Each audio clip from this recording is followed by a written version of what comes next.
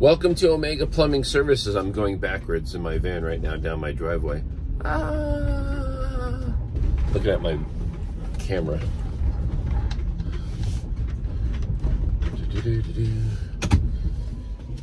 It's actually going to be sunny today. That's weird. In Morro Bay.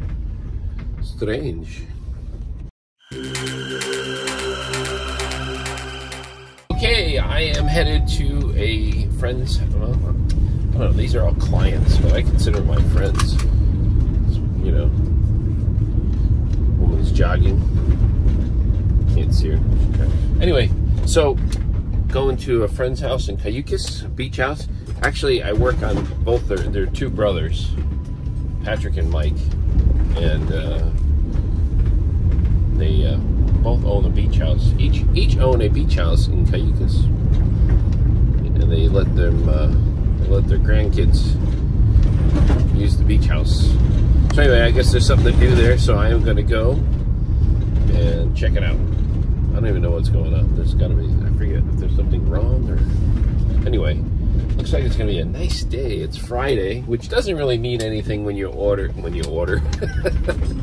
doesn't really mean anything when you have your own business, because it's like you're always kind of planning every day and thinking about work. So you better like your work if you're gonna do it all the time. But some people are like, oh, I can't take it, I gotta go, I gotta get away.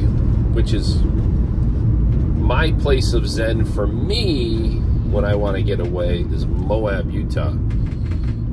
And I used to go there before it was popular.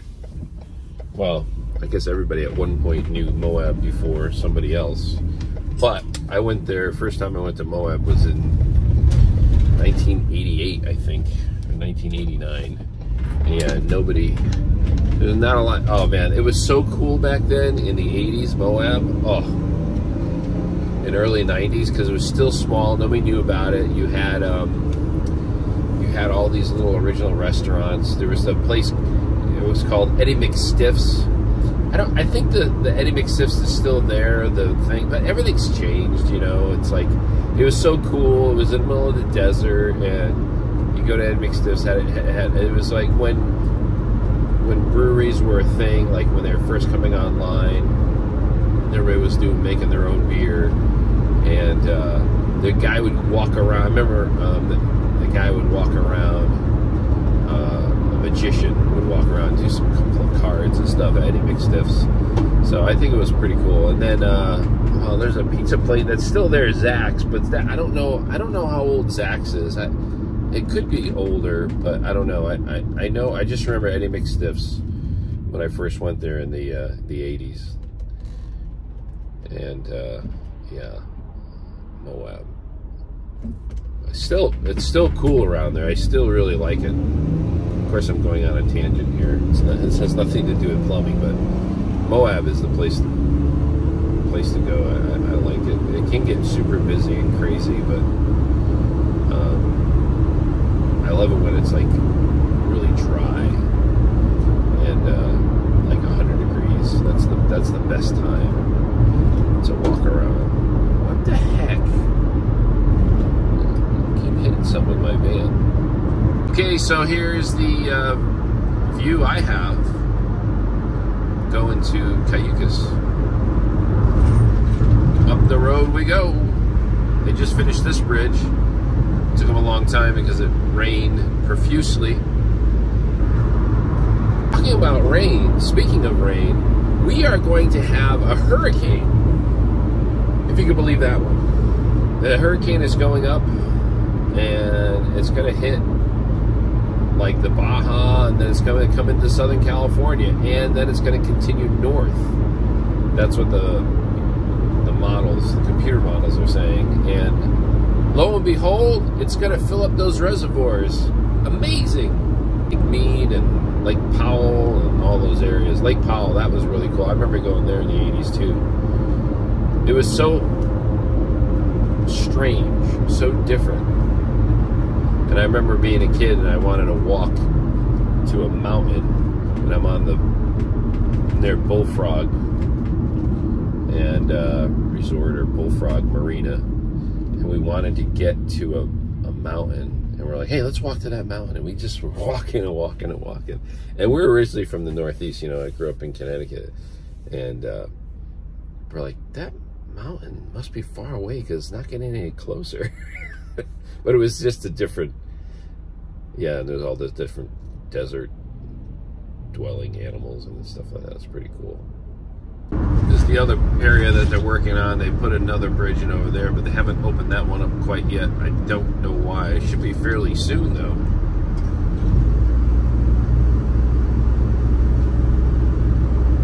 Here we are, Cayucos. A little paradise here on the central coast of California. It has gotten extremely expensive, the houses. And it's highly unlikely that I or anyone, well, nobody that works for a living is going to own a house in Cayucos at this point. Unless the economy unless the economy takes a terrible dumper. And if that's the case, then you're not buying houses. So it's a catch-22. The only people that are going to have money is money. Money people. People that have money are going to have money.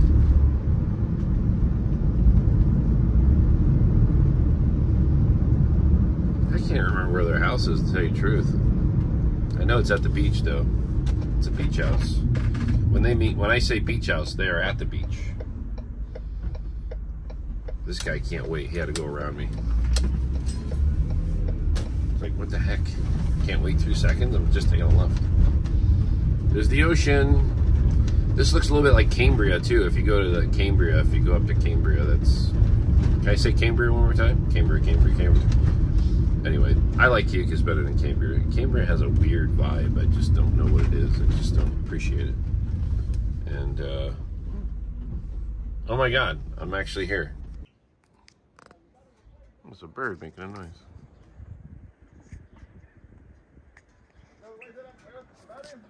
Oh, I hear some construction workers because they're speaking Spanish. There must be construction workers. Oh, there you go.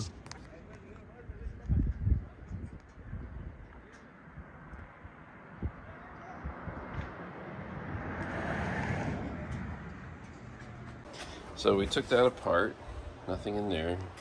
Took that apart, nothing in there. He wanted me to take this apart, and we did, and there you go.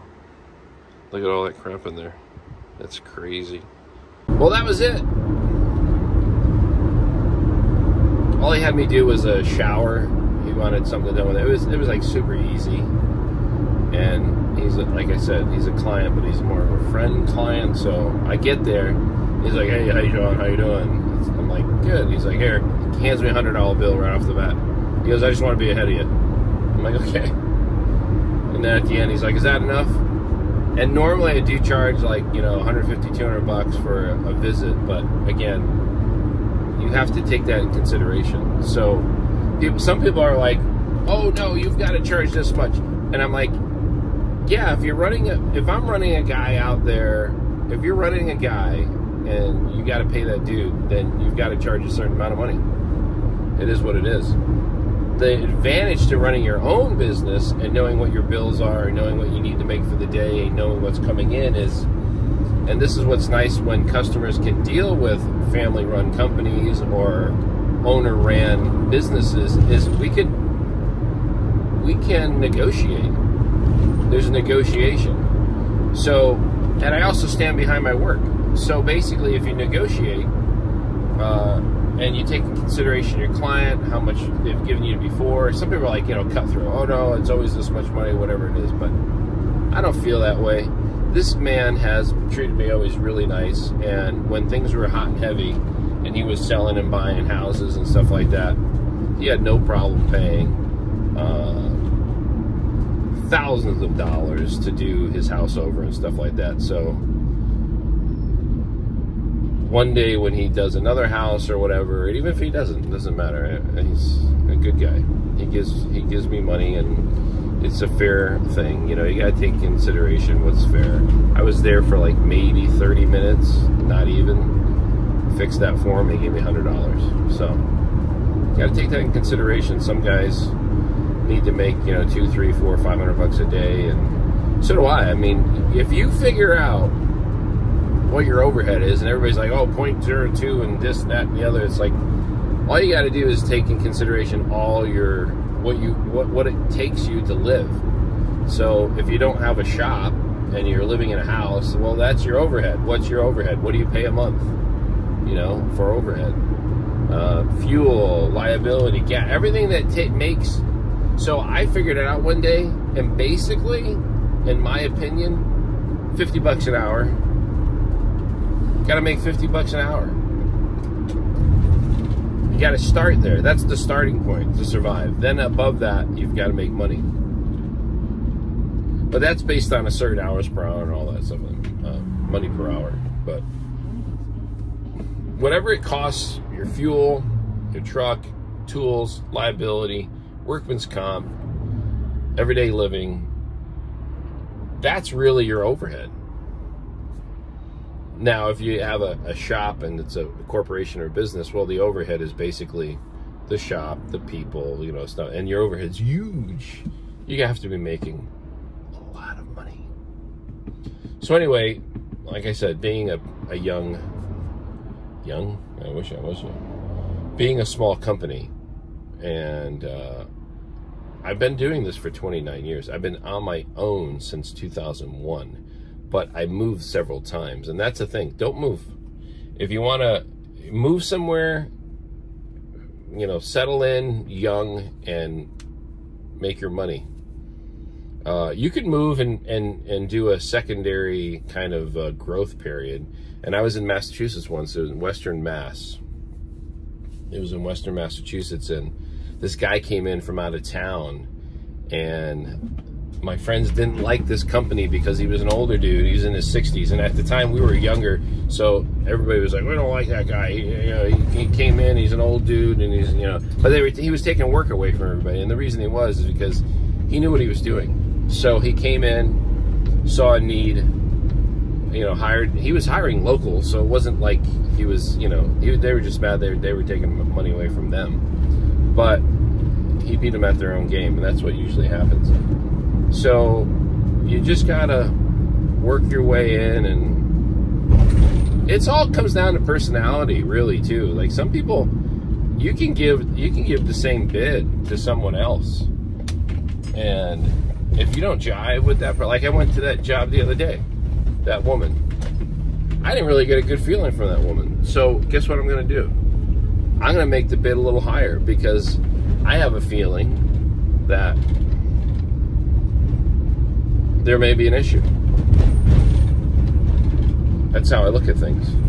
Am I wrong? I don't know, but I take that into consideration. That's one thing. Then the second thing is underneath the crawl space. Underneath the crawl space was miserable. So I can take that in consideration too. I bet you that job, nobody tells prices and all this stuff, but I don't really care. I think that job's probably around $6,000. You know, 246. You know, fixture price, bathtub, lavatory, toilet, overall. But what you should really do is, when you bid, you should just do.